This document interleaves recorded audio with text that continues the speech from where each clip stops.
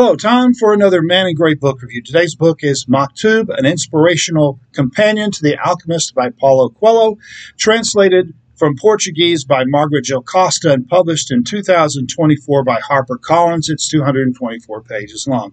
Paulo Coelho is a Brazilian author and songwriter who's best known for his 1988 novel, The Alchemist, which is one of the biggest selling novels of the 20th century.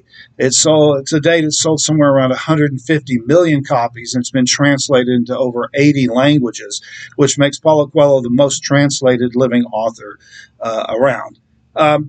Despite the subtitle, this book really doesn't have anything to do with The Alchemist. I think they just put that on there to try to sell copies of this book. Maktub is actually a collection of newspaper columns that Coelho wrote for a Sao Paulo newspaper in 1993 and 1994. It's a collection of some of his best, or what he considers his best columns. This was a daily newspaper column. But unlike most newspaper columns, there's nothing there about politics or the author's personal life. There's nothing about the arts or any current events.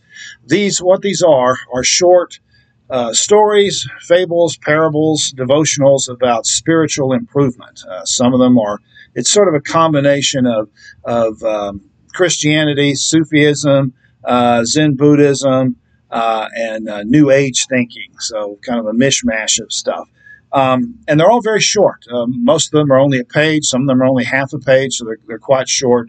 So let me go ahead and read you one of them, give you an idea of what they're like, see if you would be interested in reading one of these, reading this book. So here's one of them from this book, Maktub.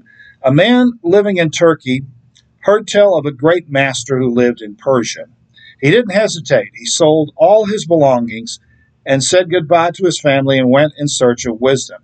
After years of traveling, he finally arrived at the cabin where the great master lived. Full of fear and respect, he went over and knocked. The great master opened the door. "I have come all the way from Turkey," said the man. "I made the whole journey in order to ask you just one question." The old man looked at him in surprise. "All right, you can ask just one question."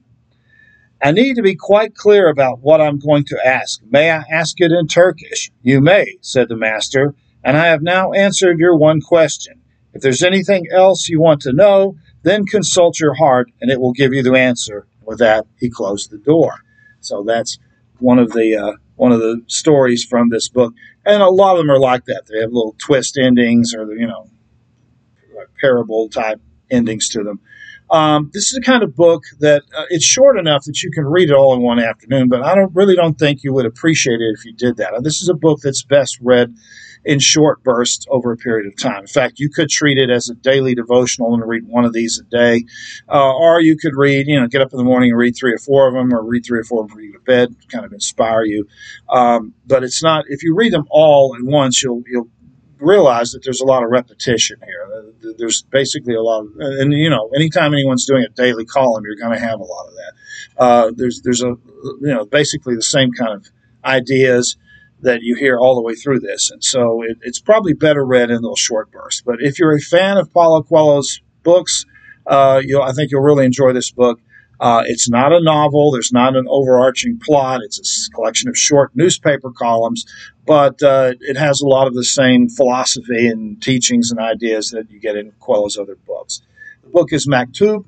The author is Paulo Coelho. This has been another Man in Gray book review. Thanks for watching.